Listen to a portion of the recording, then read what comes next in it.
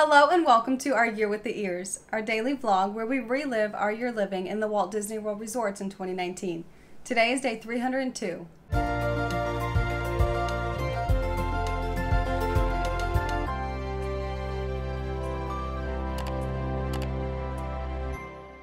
It's moving day again, and we are just so sad to be leaving the pirate rooms. Heartbroken, truly. I don't know how we're going to get over it, but we'll find a way. We got everything packed up in the morning and called Bell Services to come transfer our luggage. After that, we called an Uber to come and take us over to Wilderness Lodge. Very excited to be checking in here, but this time we do not have a club level room. We just have a regular room. However, Wilderness Lodge is that one outlier that allows you to add club level access whenever you get there, if it's available. So when we checked in, we did ask, is club level available? They said yes, but there has been a price increase. So instead of $100 a night, it is now $130 a night, which for two people to have unlimited food for the next few days, seems like it's worth it. So we added on club level access and went upstairs to the club level lounge to wait for our room to be ready. This was a lot of fun for us, obviously, because free food, but we have a lot of friends that work up in the club level here at Wilderness Lodge.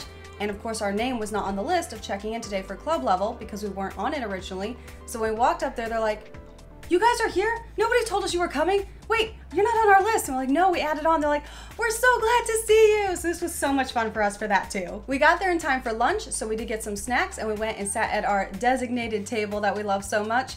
Worked for just about an hour, and then we got the text that our room was ready. So we headed down to our room to take some pictures of the room and of course do a video for YouTube and Facebook. Now the room itself has the queen bed that most of the other rooms have, and the bunk bed is what's really different about this because normally there's a queen bed in this space. So you've got two bunks here. The top bunk does have the railing and you can't take that down. It is locked in place, and their ladder is here on the end for that. And then above each of the pillows, they do have a little light with, I'm gonna go ahead and say Bambi and Faline, even though it's probably not. We're gonna go with Bambi on the light. We're gonna say that's what that is. And then there's this, like, I don't know what this animal is, like demon goat. And if you'd like to see that entire room tour, it is linked down in the description below and up there in the corner. The bunk bedroom was pretty cool, even though we didn't use the bunks besides putting our bags on there. Yep. But it is gone now. They do not have any bunk beds at Wilderness Lodge. When they remodeled, they got rid of all of them, but it was still cool to experience whenever we were there.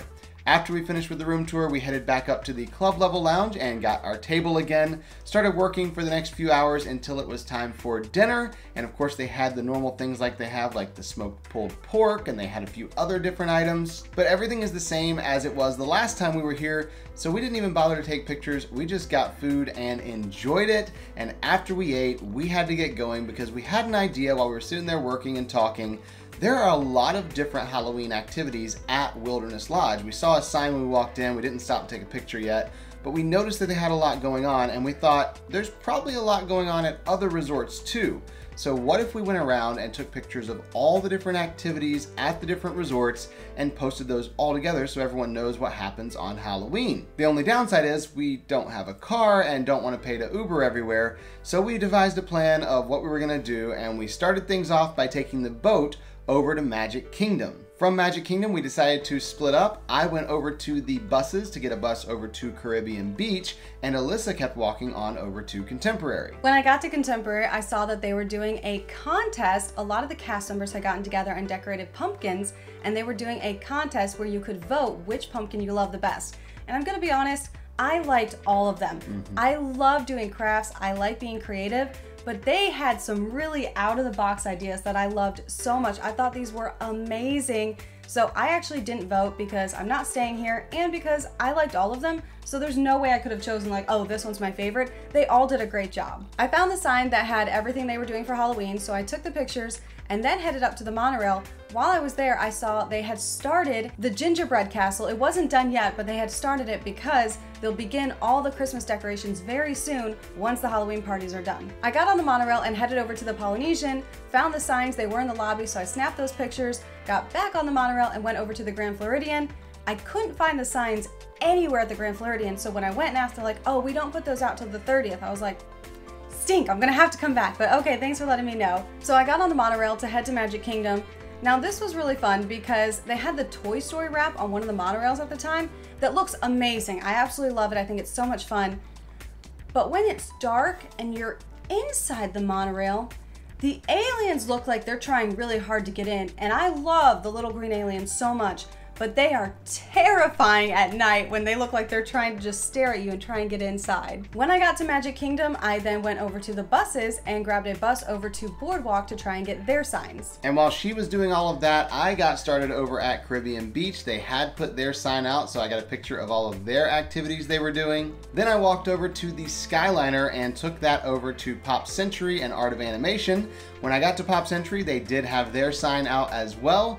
And they also had a pumpkin decorating contest you could vote on. It was a little bit different than the ones that Alyssa saw over at Contemporary, but still really, really cool designs. I was really impressed with what the cast members came up with. Some of these are just so creative, but again, I didn't vote. I just took pictures of them and then moved on over to Art of Animation. When I got there, they also had their sign out for all of their activities. So I took a couple pictures of those, and they also had a pumpkin decorating contest. I was really impressed to see that the value resorts got in on the pumpkin decorating just like Contemporary and some of the other deluxe resorts did, which is really impressive because a lot of times they don't do as much at the value resorts, but they just went all out. After I finished up there, I did go back to the Skyliner over to Caribbean Beach, and from there I was going to take the Skyliner over to Hollywood Studios.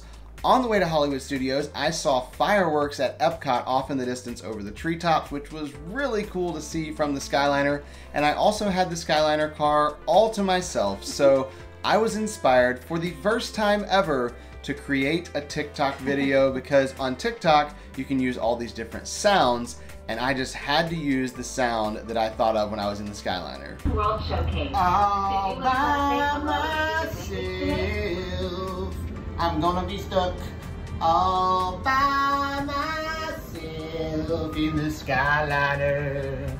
He had a lot of fun with that, and then of course sent it to me, so I'm cracking up as I'm going from resort to resort. I went to Boardwalk first, went into the lobby, and they were doing a pumpkin decorating contest, and I was so impressed with these. So far, all of them have looked amazing, but they really did full displays here at Boardwalk. It was awesome. The funny thing about this is the fact that there were 3 Haunted Mansion displays. Apparently they really like Haunted Mansion at this resort. But my absolute favorite one was the one that was the Skyliner. They used big pumpkins, little pumpkins. This was a whole display in and of itself. After checking all of those out and seeing all the little details, I headed up to the front desk because I couldn't find the sign that had the activities for Halloween.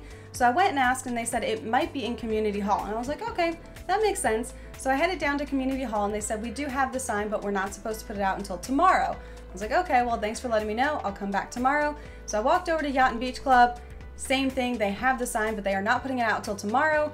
So I did a ton of walking for absolutely nothing, and then I walked over to Hollywood Studios, and that's where I met Robert. And as I was coming in on the Skyliner, about to land at the station, I actually saw Alyssa walking down the sidewalk, and I tried to take a picture of her from the Skyliner. A little bit dark, so it didn't turn out, but it was definitely her. As soon as I got off the Skyliner, we ran over to the buses and got a bus back over to Wilderness Lodge. When we got to Wilderness Lodge, we snapped a picture of their activities since we didn't earlier, and headed upstairs for dessert at the Club Level Lounge. They had some awesome desserts out for Halloween. They had gotten special chocolates from the Ganachery. They were all filled with different flavors, but the best one were the skulls. They were so good. They even inspired me to take a Shakespearean picture with them.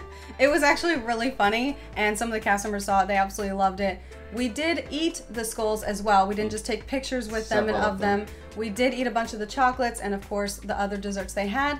And then we headed downstairs and caught a boat over to Magic Kingdom for another Mickey's Not So Scary Halloween party tonight. When we got there, we walked inside, and I don't know if we missed the memo, but people tonight had the absolute best costumes. I mean, all out, amazing costumes. The first couple we saw had magic bands that actually lit up and made noise, which is truly impressive. And then as we continued down Main Street, we were going to watch the Hocus Pocus show, and we saw another family that dressed up as the electrical water pageant, and even the back of their shirts had the American flags and everything, which was really cool. We watched the Hocus Pocus show until it abruptly ended, literally mid-sentence. They were talking, the sentence didn't even end, they stopped talking and walked off the stage.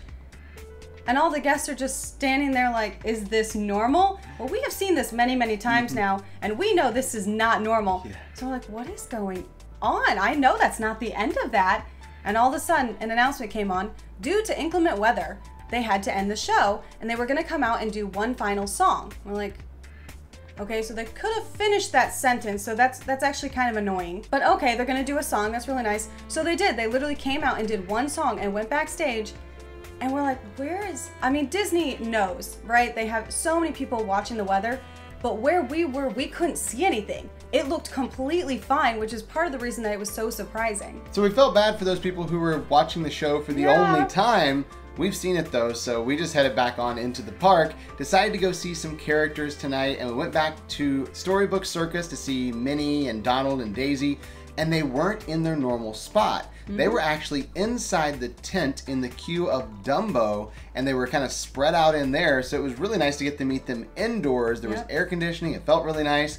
We got to see Minnie Mouse, all dressed up in her witch costume. We got to see Donald and Daisy together. Donald had his cool pumpkin costume, and of course Daisy was a princess. Lots of good pictures with all of those characters before we headed out, and we didn't want to leave the party just yet, but it is a very busy party, so we're not going to stay very long. There is one thing we haven't done yet for the parties, and that is the Mad Teacups. For the party, they had special music and they had different lighting for the teacups. So we went and rode, and it was so much fun. Even though we didn't spin a lot, because Liz doesn't like to spin a lot, it was still fun. And we tried to take a picture while we were spinning, and it really didn't work most of the time because we weren't spinning fast enough. So I did get to spin the teacup just a little bit so we could get the picture we wanted to get. And after that short ride was over, we started heading out of the park. We did go through Tomorrowland to get me some Go-Go Squeeze and then work our way out the front after we stopped and got some allergy-friendly candy for Alyssa.